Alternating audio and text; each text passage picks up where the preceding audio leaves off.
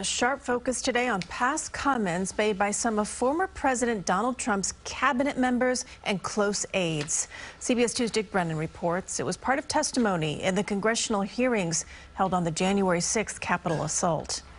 The January 6th committee was back at it again, using the words of Trump's own aides to discredit his lies about election fraud. There was an avalanche of all these allegations of fraud that built up over a number of days, and it was like playing whack-a-mole. Former Attorney General Bill Barr, who said nothing in the weeks after the election about Trump's fraud allegations, described the president's claims as, quote, crazy. All the early claims that I understood were completely bogus and silly and usually based on complete misinformation. I thought, boy, if he really believes this stuff, he has, lost contact with he's become detached from reality if he really believes this stuff. And then there was Rudy Giuliani fueling Trump's fire, telling him the election had been stolen from him, allegedly after having a few. Was there anyone in that conversation who, in your observation, had too much to drink? And the mayor was definitely intoxicated. The former president's son-in-law, Jared Kushner, says he warned Trump about Giuliani's advice. And how did he react?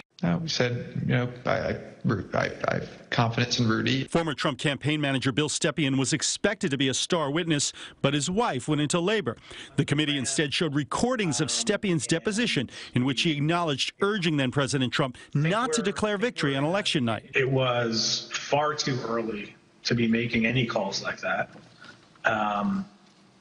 Ballots were still being counted. The president did anyway. Frankly, we did win this election. Former Vice President Mike Pence, who refused Trump's demand that he object to the certifying of the election, defended his actions today. I'll always believe that I did my duty that day. The committee also said election lies helped Trump raise $250 million. The donation solicited for an election defense fund, the committee says, didn't really exist. Maurice.